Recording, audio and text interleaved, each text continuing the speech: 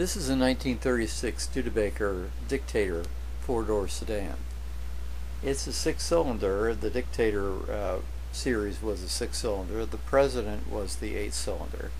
You can tell by the vertical lines there in the side of the hood there. There are separators there on the side. Can't see it too well right here, but in a minute. There you go. There you can see a few vertical lines there. That's the six-cylinder.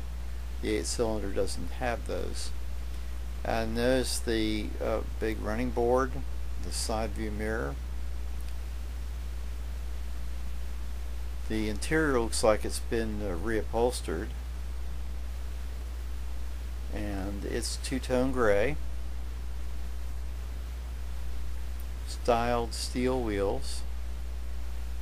There are assist straps there in the back to help you get out. The very side back window is on a pivot, so it pivots out for ventilation.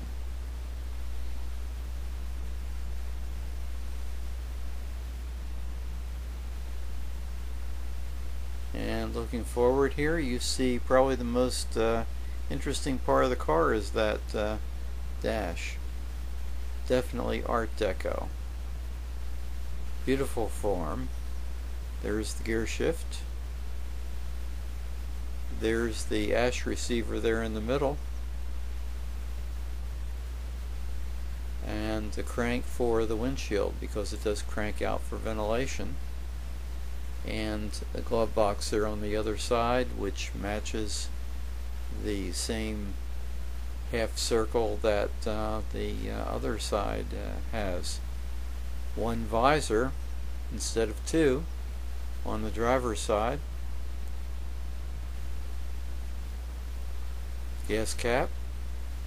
And there's the bumper. And you'll notice here in the back something very interesting. First of all, it's a sloped trunk.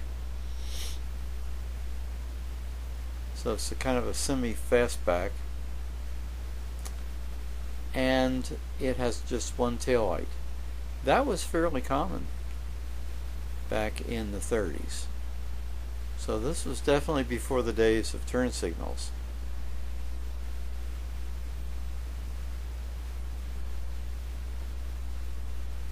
Near the styled steel wheels, notice, has some nice lines to it.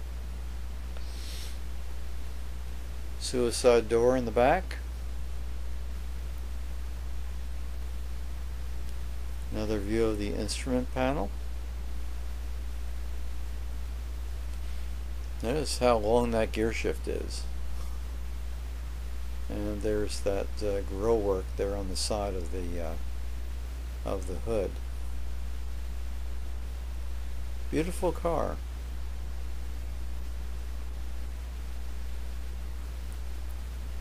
Notice the big cowl vent too that's open for ventilation.